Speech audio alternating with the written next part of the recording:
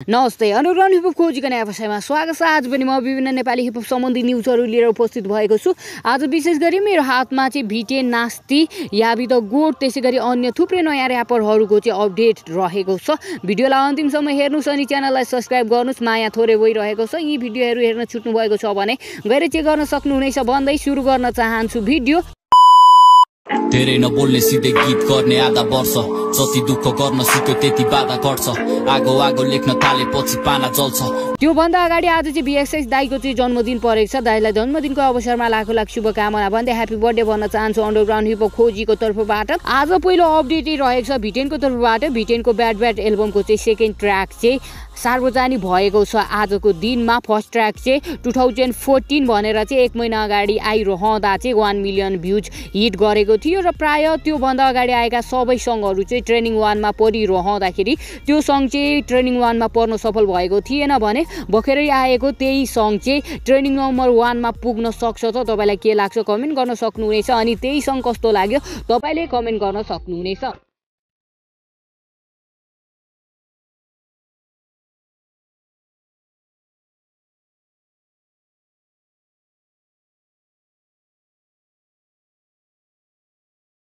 त्यसै गरी ट्रेनिङको कुरा आइरहँदाखेरि म ट्रेनिङ हेर्न चाहन्छु। नेपाली हिपहपका 3टा सङ्गहरू चाहिँ ट्रेनिङमा रहेका छन् अहिलेको अवस्थामा।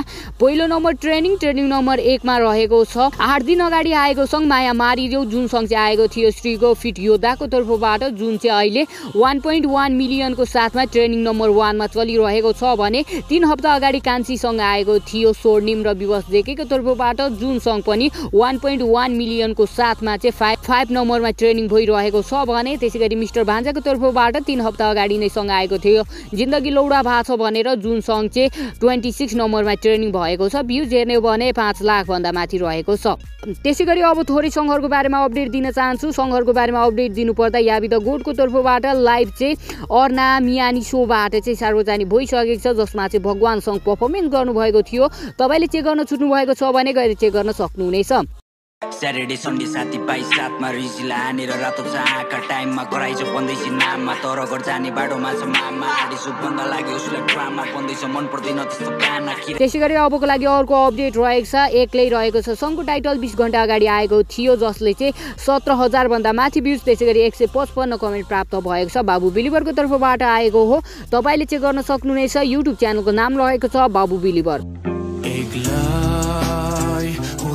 आज एक्लै जाँदैछु टाढा एक्लै जिन्दगी भयो यस्तै।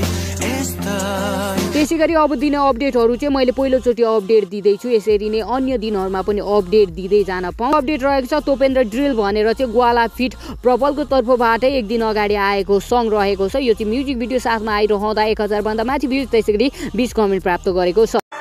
गीत पनि जे पाए त्यही हुन्छ नदेखा तेरो त्यो फेक स्टाइल, तेरो रेन्टभन्दा बढी महँगो लाग्छ बनाउनलाई हेयर स्टाइल। उसको गाडी पछि आइरहेको छ बालेर रेड लाइट, तपाईँ ग्याङमा बाल्छेन बालिदिन्छु गाजामा स्टेजमा। त्यसै गरी आजको लागि अर्को अपडेट लिएको छु। 1 दिन अगाडिको अडियो सङ्ग रहेको छ VGRको तर्फबाट फायर भाइब रहेको छ। सङ्गको टाइटल 1 दिन अगाडि आइरहँदा 100 भन्दा माथि भ्युज, त्यसै गरी 5 कमेन्ट प्राप्त भएको छ। पहिलोचोटि अपडेट दिँदैछु, यसरी नै आगामी दिनमा पनि अपडेट दिन पाऊँ भन्न चाहन्छु भने र्याप नलेखी बस्न सकिन। सुरुवात हो यो मेरो र्याप गेमको, तेरो बुढा जस्तो कुरा सबै ल्याङ फ्याङ गो। त्यसै गरी आजको लागि अर्को अपडेट रहेको छ। एक साइफर काकर भिटाबाट सक्दिन म रहेको छ। सङ्घको टाइटल 4 दिन अगाडि आइरहँदाखेरि 54 भन्दा माथि भ्युज, त्यसै गरी 6 कमेन्ट प्राप्त गर्न सफल भएको छ। सक्दिन दुःख लुकाइ हाँस्न म भन्नु भन्नुहरू कुराहरू खासमा खुसी बहिनी म। त्यसै गरी यो पनि मैले पहिलोचोटि अपडेट दिँदैछु। लुकी था किङ 2 दिन अगाडिसँग आएको थियो 1 टेक र्याप भनेर, जसले चाहिँ हाराहारीमा 260 भन्दा भ्युज, त्यसै गरी 4 कमेन्ट प्राप्त गर्न सफल भएको छ।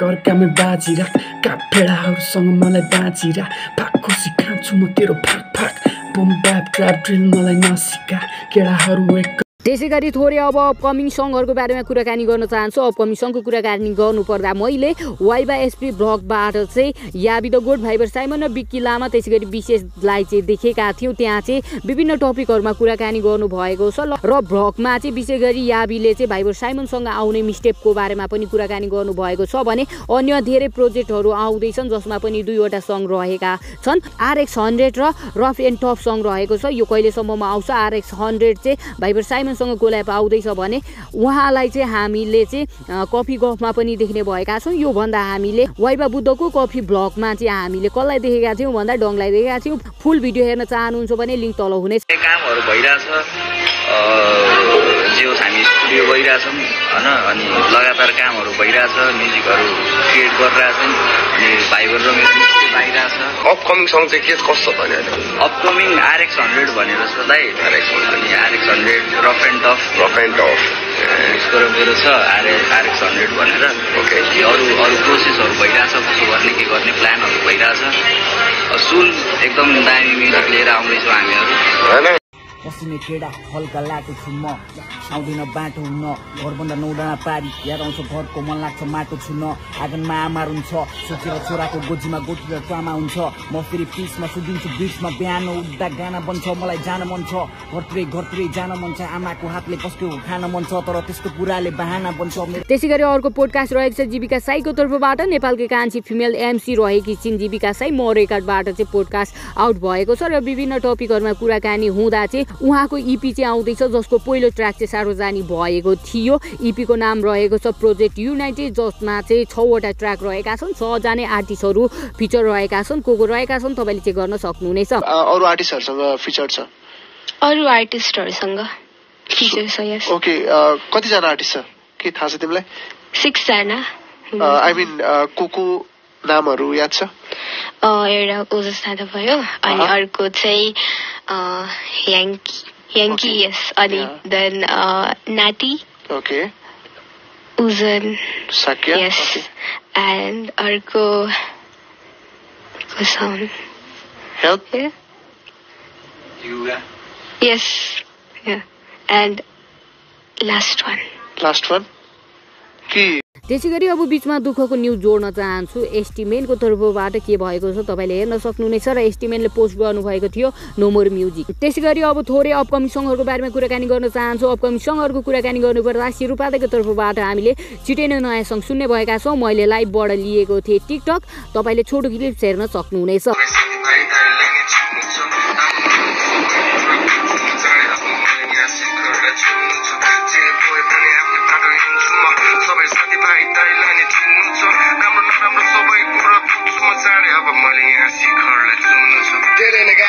कठिन छ यात्रा एक्लै नै छु एक्लै हुन्छु जहिले खासमा नसुन्ने।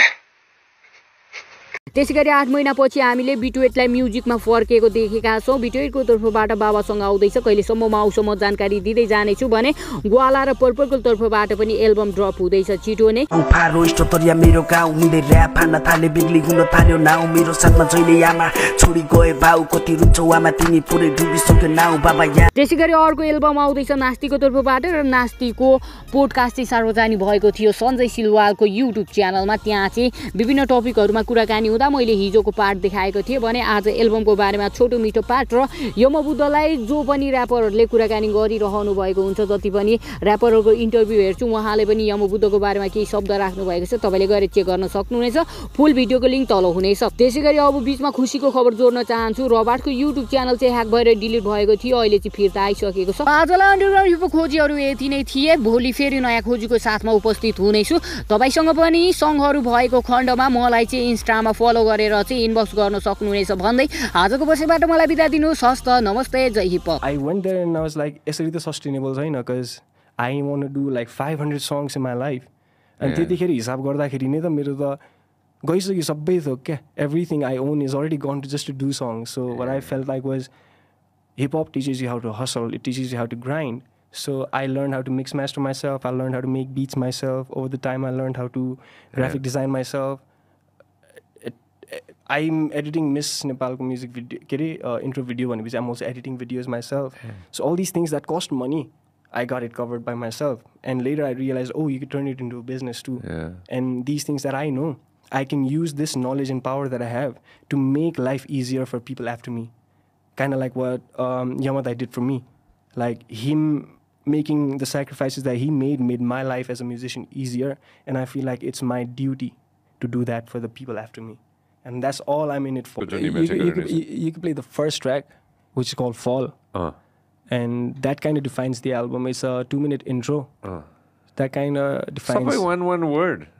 Subway one word and 4 letters actually. Only it was like a challenge that me and my producer had. Can we do that? And it was like, let's try, man. And it was like, let's go for it. Yeah, it's all... Bon new. Definitely. You sure? Yeah, whatever. Are you okay if I say it? Are you sure? Yeah, whatever, man. The music's still going to blow your mind. One's called Fall. Yes, sir. Cold. Yes, sir. Hurt. Yes, sir. Dark. Aura. Pimp. Yes, sir. Ball. Okay. Then kill. Yes, sir. Fire. Yes, sir.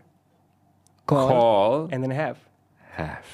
So if you think about it, the album starts from fall, which is like Dasaiko time, like fall ones. So it's also a season, but I also play with the words in the sense that like summers after winters, but you make me want to fall. So it's dedicated to a girl, basically. What I'm saying, like, that doesn't matter what season it is, you make me want to fall for you. And right after, That's a good one. That's a good one. Honey. So like after fall, winter starts, so it gets cold. And where I express my pain, then I am hurt, and it gets dark, and then I need your aura. But then I realize, right? Yeah. I am not this dude who's all up in his feelings. I'm a pimp. I'm actually a pimp who is pimping around with music, who's pimping around with money. Who's hustling. Yes, so I'm a pimp. And then I ball, and then I kill all these rappers. And then... we're going to talk about that. Okay. I kill all these rappers, and then there's Fire, and then there's Call, and there's Half. Might have 2 or 3 more songs to just wrap the whole thing up, to like make it, let's say, to conclude the thought process behind these 2 other songs. But yeah, all right, that's pretty much what I have so far. Let's play one and then don't copyright us later on. No, definitely.